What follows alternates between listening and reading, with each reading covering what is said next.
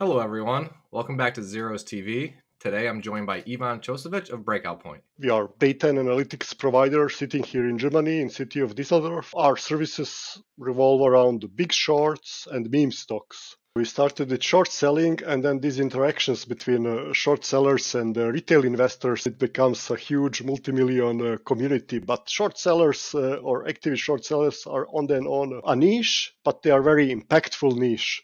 Ivan, thanks for joining me today.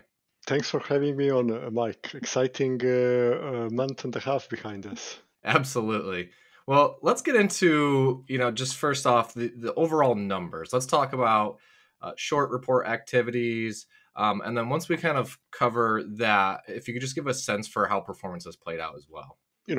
Exciting and very, very busy weeks. So we had only in April 10 new short calls and reports, and already now in the first 10 days of May, 5 reports. So that's 15 altogether. As we all have seen, markets have overall been quite weak, and the activists have had success. Citron, well-known publisher of short and long calls, also jokingly tweeted that they might return to public short selling, and maybe this will mark now the end of the weakness, because famously after they stopped publishing short calls after GME, the markets kind of started going down. So that was an interesting joke on their side. But there is overall weakness, and we always get asked, is there alpha really in the short calls when there is so much weakness? And indeed there is a lot. So basically what we had over past month, S&P is down about 10%, while on average these 15 short calls that were published in April and beginning of May are down 24%. So we compare 10% in S&P to 24 on these short calls. Wow. Well, how do they stack up against everyone's favorite benchmark, right? Against the ARC complex? Are they outpacing Kathy to the downside? Or are these names sort of holding their weight against Kathy's names? I mean, RK continued to be weak. RKK is down about another 40%. So, running joke that we see occasionally on Twitter is that RKK is actually inverse of SRK, which is short RK ETF. So, which had fabulous performance, obviously. So. And in your work, have you seen any certain themes coming through? Are these primarily SPACs that the short side is going after? Are they in certain sectors? Are they in certain regions? Can you give us a glimpse into that? Sure. I mean, it's pretty much, I would say, business as usual. So we have seen a reasonable number of US names, some names out of Asia, and also thesis-wise has been not so unusual. We did have two very interesting social media shorts. So maybe I could elaborate a bit on that. So the one that got a lot of attention was actually a short call by Hindenburg on Twitter. So this is basically on basis of overvalued private deal by Elon Musk. So Hindenburg argues that now with overall weakness in markets, the deal could be repriced. This should make also Tesla shareholders happy. So interestingly, Elon Musk did respond to Hindenburg research and kind of asked them to be more optimistic, to look more on the bright side. So, and that's an interesting question. Hindenburg did respond to that and so on. So basically, are activist short sellers, so publishers of these short reports, are they by their nature pessimists, or are they actually naive or believers in the change? So basically optimists. So if they publish all these short reports, that is also because they believe they can achieve a change with them for the better. So that's kind of taking optimistic view to the world. Yeah, it's interesting that you say that because, looking at their Hindenburg's comments, it does seem like they do believe the deal will ultimately close, and they are in support of it. So it's just more so on the valuation side.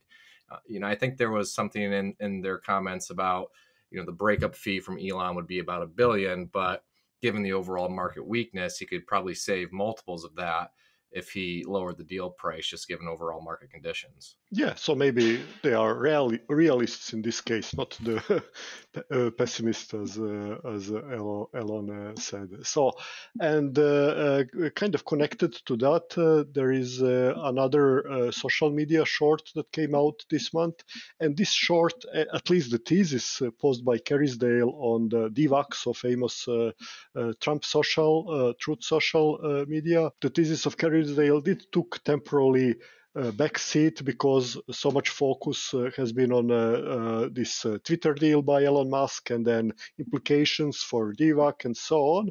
But basically, what Kerrisdale argued some weeks ago is that there is big regulatory risk with DVAC, so that's a spec short as well, and that the business model they alleged might not be sustainable. So basically, Kerrisdale doubts that Security Commission will step in and force them to drop this merger to a company linked to Trump. So let's see how that plays out.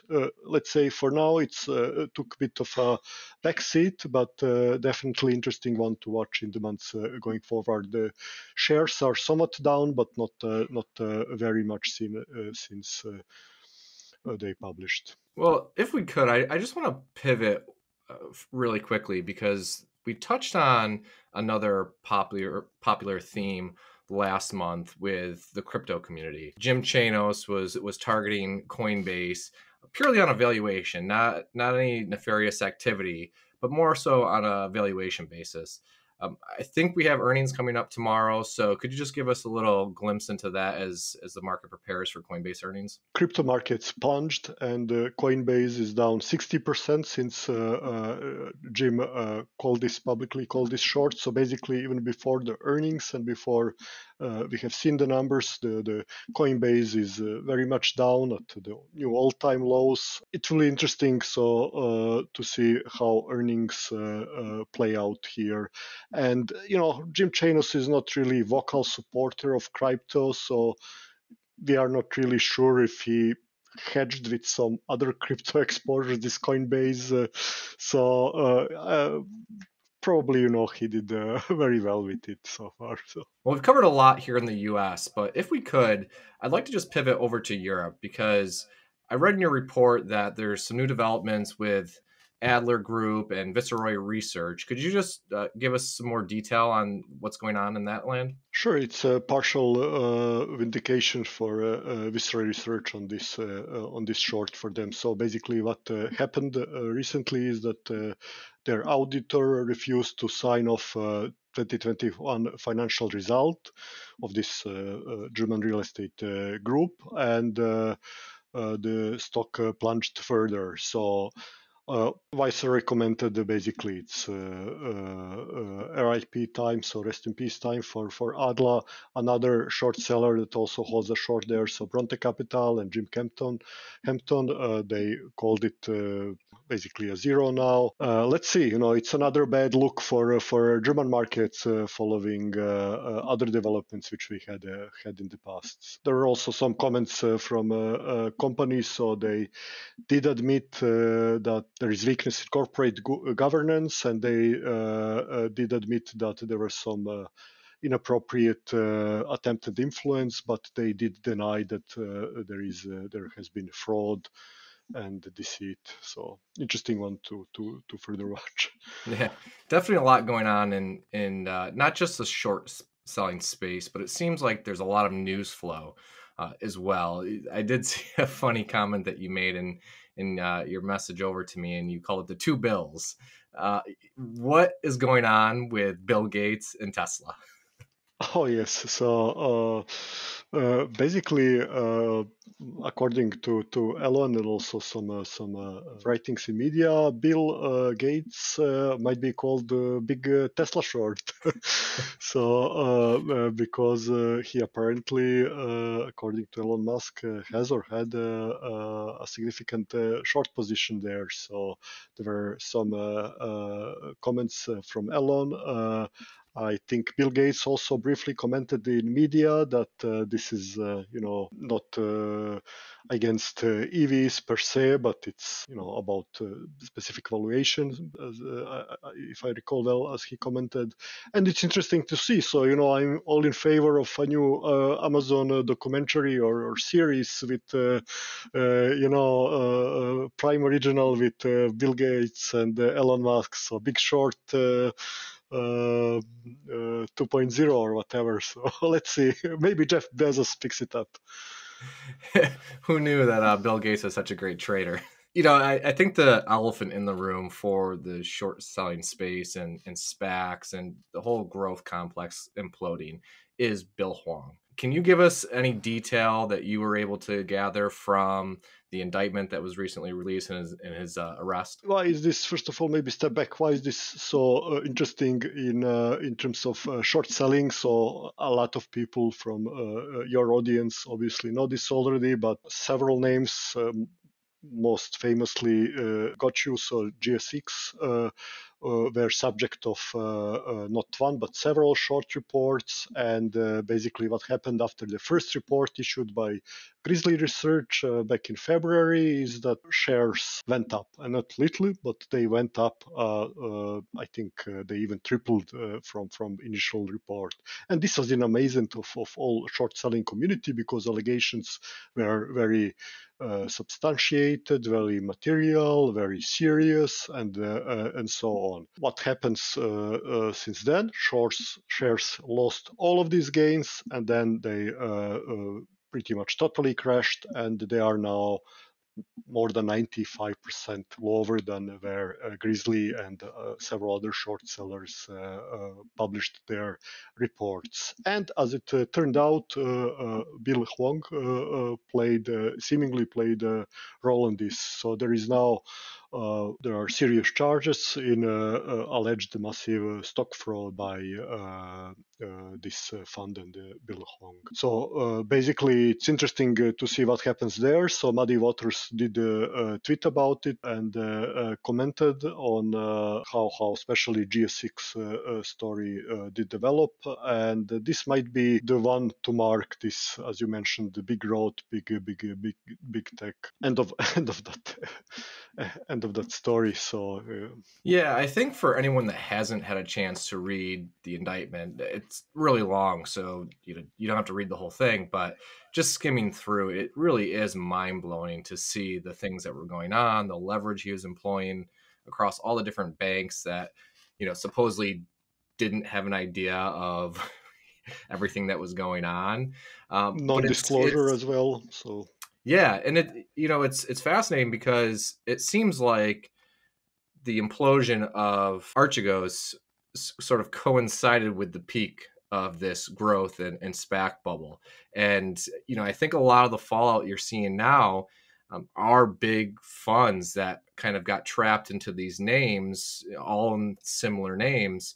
And now it's sort of unwinding in very brutal fashion. So, I would encourage anyone to go and take a look at that indictment just to wrap your head around exactly what he was doing and how it really impacted the market.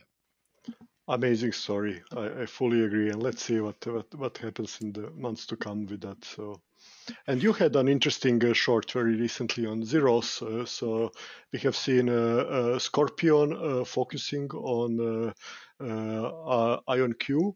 So and that's also working out very well, I think, so far for Scorpion. So maybe you can add a few words about why did they focus on this about 1.5 billion tech company? Yeah, so Kier stopped by and it was another SPAC, and they've taken aim at a lot of SPACs over the past year or so.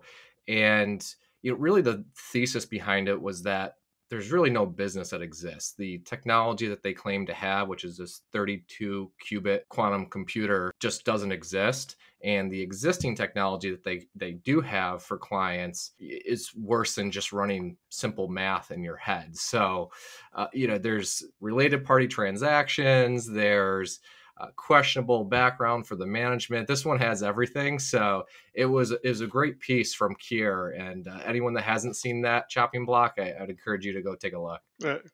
Totally agree. So definitely worth attention, and same as previous work of Scorpion. So they have a amazing track record. I mean, IonQ already after 1 week is down about 40%. So another one, another success for them. So yeah. I think we've touched on the negative side of all of these growth and SPAC companies, but you did send me an interesting piece about the potential for maybe some relief in the near term. Could you expand on what you read and why maybe the fortunes may be changing, even if it is for a short term bounce?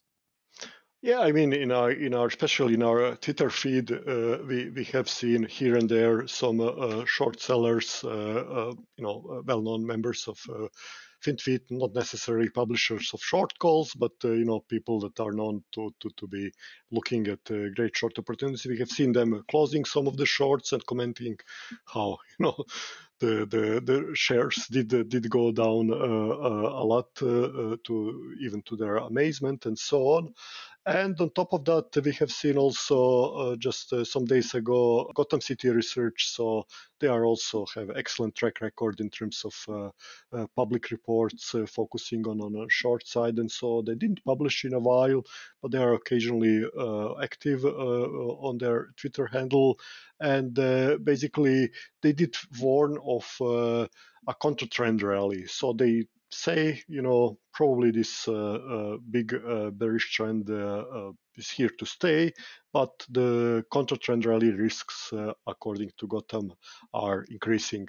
So let's see. The markets are still where they are still as of today weak, and let's see if we see some relief rally soon. Always interesting when typically the most bearish guys, as short sellers usually are, see some such bounce opportunities if they materialize later or not. Well, Ivan, it's been great having you on. There's definitely a lot going on in the world of short selling between the news flow, the reports, the great performance. Thanks again for stopping by, and hopefully we can do it again soon to touch on the activity in May. Excellent. Thanks so much for having me today.